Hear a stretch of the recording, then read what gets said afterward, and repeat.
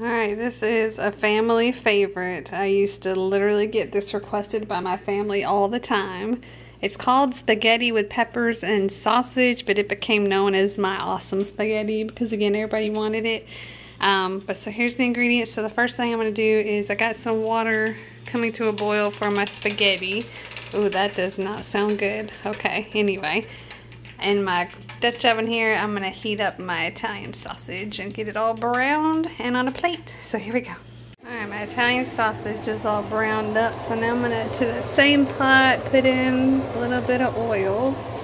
And now I'm going to saute up my garlic. And this is some green peppers, red peppers, yellow peppers, and onions. So I'm going to get them all sauteed in the pot.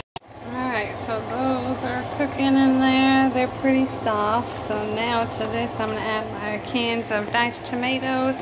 And I got my salt and pepper in there also. So get that all mixed together and just heat it through. Alright, that is all mixed together and warmed through. So now I'm going to add in my Parmesan cheese and mix that together. And then add back my meat sauce to it as well. Alright, that is all mixed together and my spaghetti's all done. So now I'm just going to mix these two up.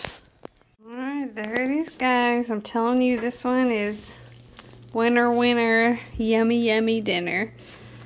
Even if you don't like Italian sausage and peppers, I promise you, you're gonna love this. It's so good.